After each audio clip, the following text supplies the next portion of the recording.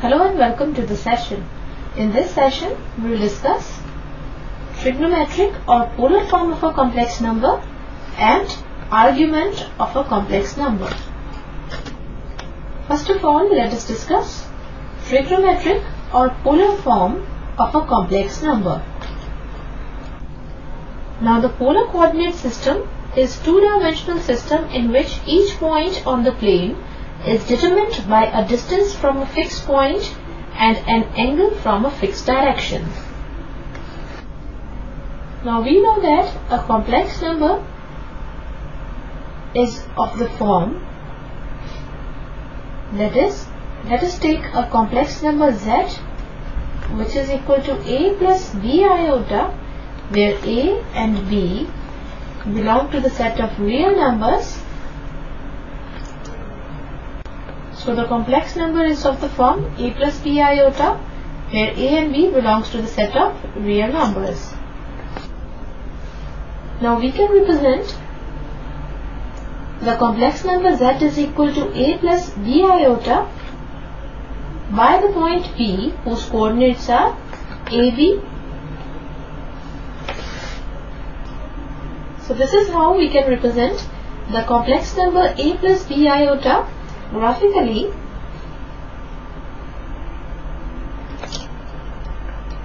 Now in polar coordinate system, this point P,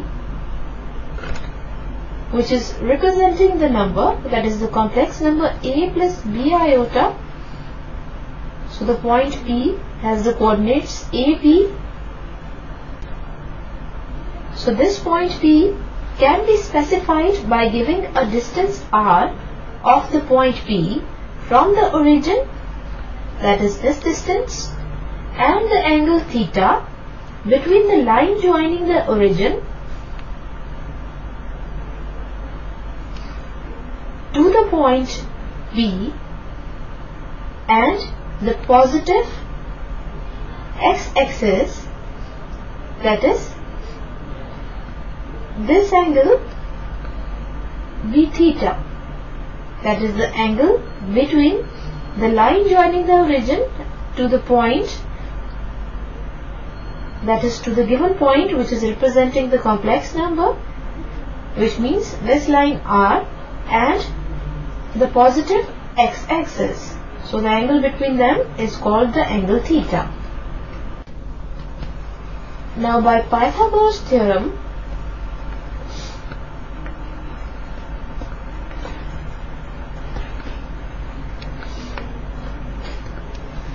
in this triangle, now let this be point R.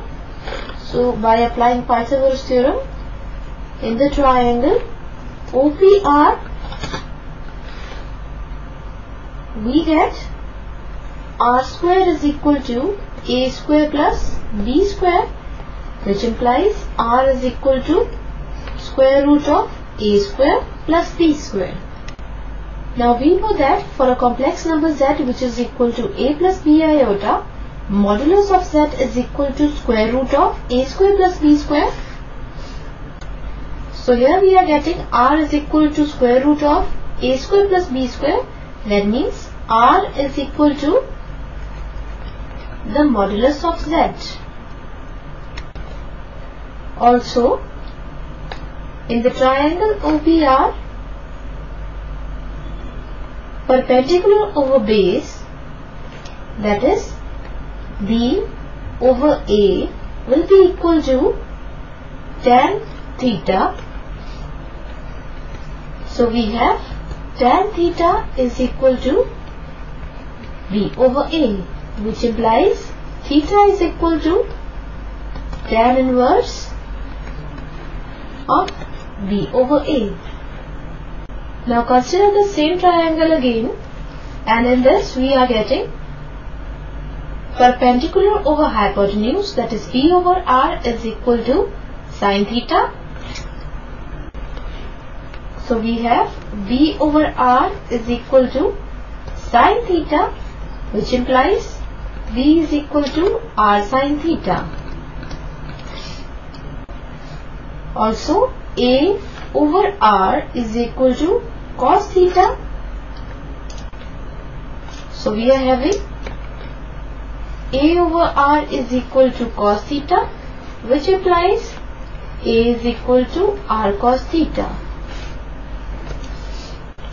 So we are getting the coordinates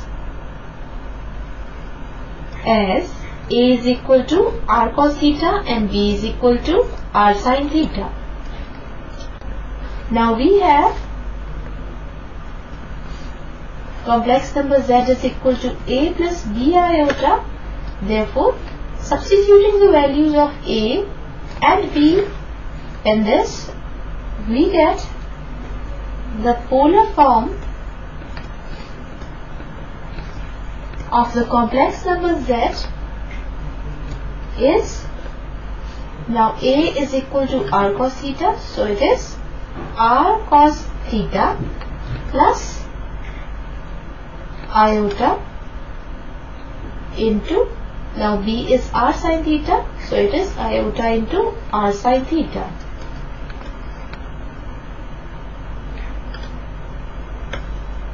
Which is further equal to, now taking R common, it will be R into cos theta plus iota sin theta, which can be written as R cis theta.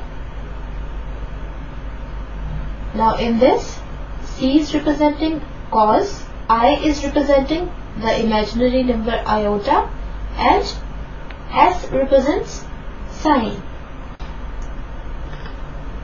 Now Z is equal to A plus B iota is called the rectangular form, and Z is equal to R cis theta, that is R into cos theta plus iota sin theta the whole, is called the polar form or polar representation of the complex number Z,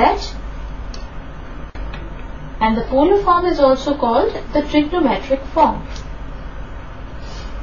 Now we know that in the complex number Z, which is equal to A plus B iota, A is called the real part and B is called the imaginary part of the complex number Z. So here we are getting R is equal to square root, that is R is equal to root A square plus B square. That means R is equal to square root of the square of the real part of Z plus the square of the imaginary part of Z. And here we are getting theta is equal to tan inverse B over A, which means theta is equal to tan inverse the imaginary part of Z, which is P, over the real part of Z, which is A. And R is a positive number,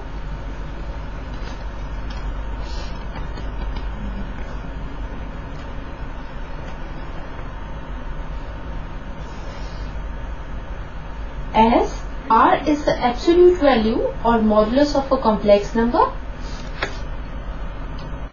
So in the polar coordinate system, the complex number A plus B iota is represented by the point R theta, and we have got A is equal to R cos theta, B is equal to R sin theta, and R is equal to square root of A square plus B square, which is equal to the modulus of Z, which is just the distance from the origin to the point P, which is representing the complex number A plus B iota. Therefore, R is a positive number. And here, theta is equal to tan inverse B over A. Now let us discuss some remarks. First is, the angle theta is measured in radians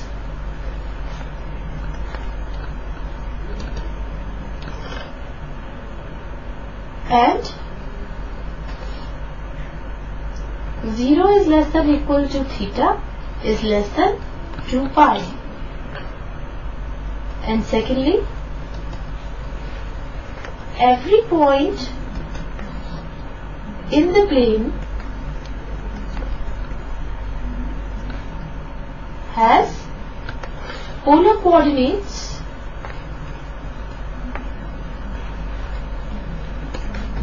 r theta, where r is greater than equal to 0 and 0 is less than equal to theta is less than 2 pi.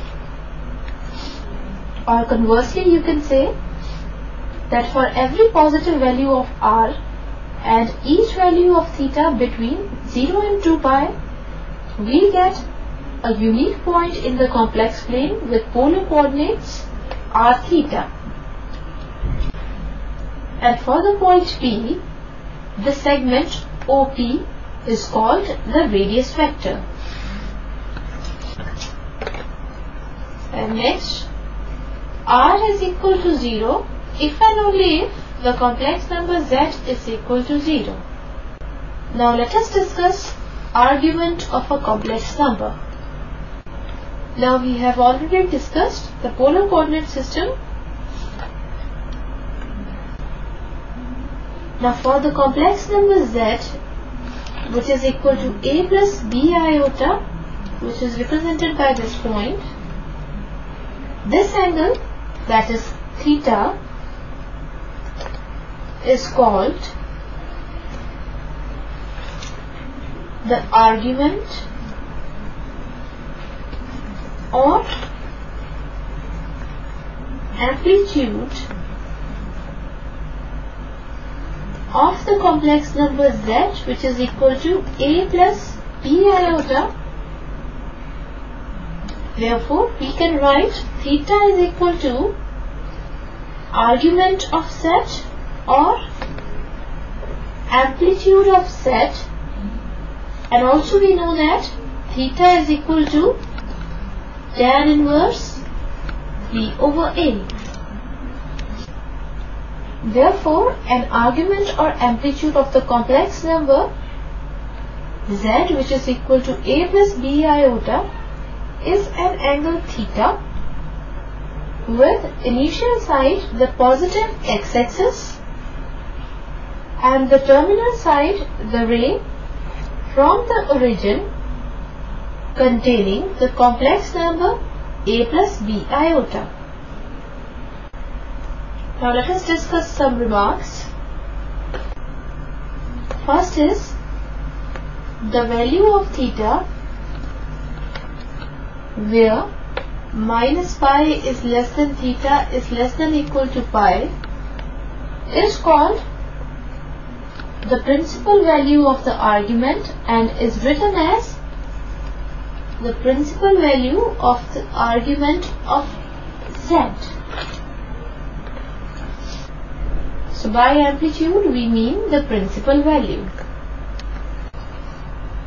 And secondly, if the complex number z is equal to 0 plus 0 iota, then argument of z, which is equal to theta, which is equal to tan inverse b over a, will be equal to tan inverse 0 over 0, which is not defined.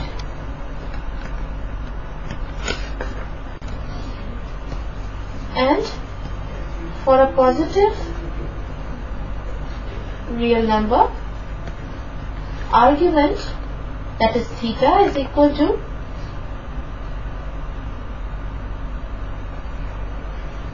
zero. And for negative real number,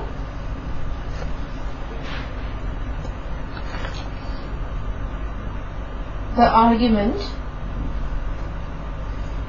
theta is ambiguous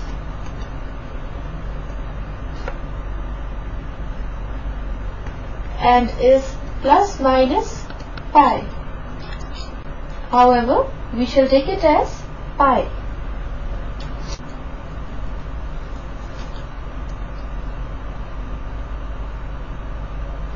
Now the argument or amplitude for a positive imaginary number is theta, which is equal to pi by 2. And for the negative imaginary number,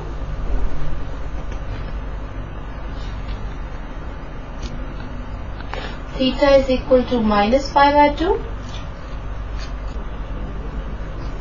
and amplitude of Z1 into Z2 the whole is equal to amplitude of Z1 plus amplitude of Z2.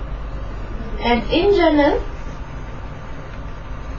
amplitude of Z1 into Z2 into Z3 and so on up to Zn is equal to amplitude of Z1 plus amplitude of Z2 plus amplitude of Z3 plus so on up to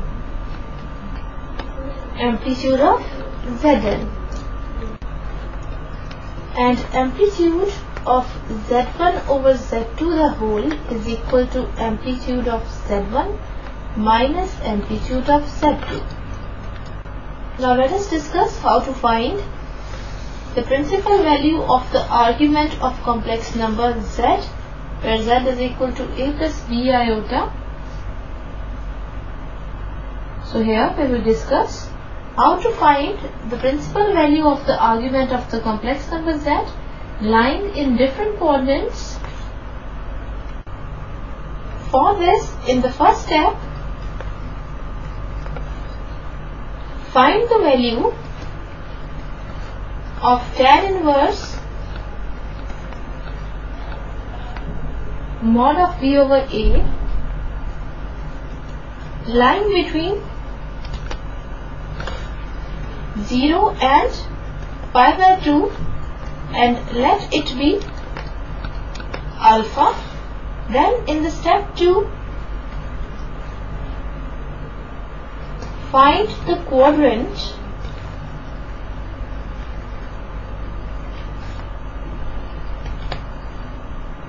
in which the given complex number, which is represented by P AB, that is the point whose coordinates are AB, lies. Now suppose we have determined the angle alpha, then let us check how to find the argument of the complex number. Now consider these four diagrams. In the first diagram, if a is greater than 0 and b is greater than 0 in the complex number a plus b iota, then the point PAB, which is representing the complex number, will lie in the first quadrant. Now here, this is the angle alpha. Now we know that the argument of a complex number a plus b iota is an angle theta, with initial side the positive x-axis and terminal side the ray from the origin containing a plus b iota. So here theta will be equal to alpha. That means argument of a complex number z, which is equal to a plus b iota, is equal to alpha. Now in the second case, if a is less than 0 and b is greater than 0, then the point PAB will lie in the second quadrant. Now here, this is the angle alpha. Now we know that argument of a complex number, that is the angle theta, with initial side the positive x-axis and the terminal side the ray from the origin containing a plus b iota, that is containing the point PAB. So here, this is the angle theta, which is equal to pi minus alpha. So here, argument of the complex number a plus b iota is equal to pi minus alpha. Now in the third case, if A is less than 0 and B is less than 0, then the point PAB will lie in the third quadrant. Now here, this is the angle alpha. Now, by the definition of argument of the complex number, argument of Z, that is the complex number Z, which is equal to A plus B iota, is the angle theta. That is, this is the angle theta with initial side the positive x-axis and the terminal side the way from the origin containing the point PAB. So theta will be equal to pi plus alpha. And also in the clockwise direction, theta is equal to minus of pi minus alpha the whole. So here the argument of the complex number Z is equal to pi plus alpha or minus of pi minus alpha the whole. Now in the fourth case, if A is greater than 0 and B is less than 0, then in that case PAB will lie in the fourth quadrant. Now in this case, that is the angle HOP is the angle alpha. So here, by the definition of argument of a complex number, theta in the clockwise direction will be equal to minus alpha, and also theta, that is the angle with initial side the positive x-axis and terminal side the way from the origin containing the point PAB, is equal to 2 pi minus alpha. Therefore in this case the argument of the complex number Z is equal to minus alpha or 2 pi minus alpha. So in this session we have learnt about trigonometric or polar form of a complex number and argument of a complex number. So this completes our session. Hope you all have enjoyed the session.